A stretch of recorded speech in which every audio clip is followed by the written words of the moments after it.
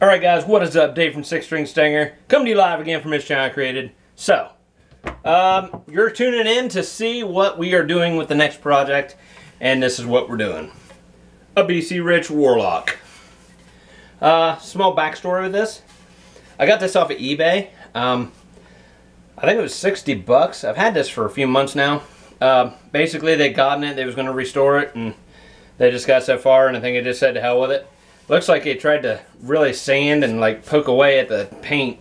I don't know why I just didn't put paint stripper on it, you know, get it off there. So that's my plan anyway, is to put paint stripper on it, clean it down real good, give it a good sanding, and see what we got. It doesn't have the cool headstock. Be awesome if it did, but honestly, as far as the neck goes, it's in really good shape. The frets are nice. There's not one fret that's poking out on the edges or anything. I mean, it's really good. Really good. So I'm just going to take the camera, show you what extras we got with it, alright? Let's do that.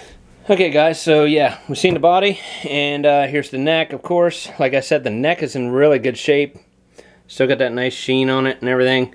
These has the original BC Rich tuners on it. I don't know if it's going to focus or not, but anyway, BC Rich tuners. May switch them out. I don't know. We'll see how they do. I'm not sure the color scheme I want to do on this yet.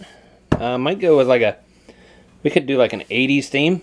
You know, get that nice fluorescent green color or whatever, and put on here and trim it in black or whatever. I'm not sure. Came with the original BC Rich pickups, as you can see there. And I don't know. I don't know if I'll use them or not. Doesn't look like it gave me much wire to play with. We'll see what happens. Anyway, it's got your back plate here. There's the bridge. Comes with a bridge. Bridge is pretty not bad actually.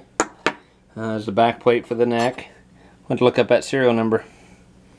See what it is.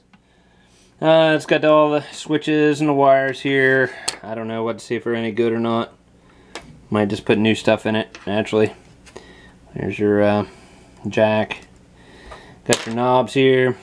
I mean, it's pretty much to the point of they pulled it apart. I mean, that's part of the actual knob, you know, or the plug there. Here's your strap buttons.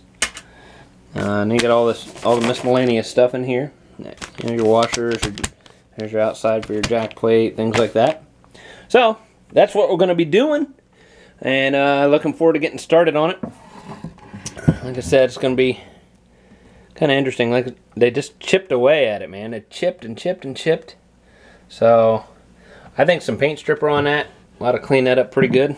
I mean, the front, the face of the body is really smooth, and you can tell where they spent a lot of time. I don't know why they didn't pull these out, so I have to get those out of there. But yeah, if you guys got any ideas on color schemes or whatever, you know, kind of shoot them down below.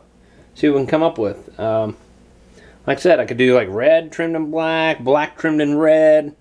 You know, naturally, if I do end up sanding that part off there, the black, you know, I'll have to get a different logo. You can buy them different logos, or I can get one made and stick it back on there. But I think we're going to call this series Rags to BC Riches. Okay, I think that's kind of cool, kind of fitting, you know. So yeah, that's what we got. We'll hopefully get started on this soon. Oh yeah, hey, thanks to all my new subscribers. Hope you enjoy the videos that's coming up and everything you've seen so far. So stay tuned, and we'll see you guys in the next video. Rock on, everybody. Don't forget, it's all about the music. Follow me on Instagram and Twitter, and we'll see you in the next one. Bye! Oh my God!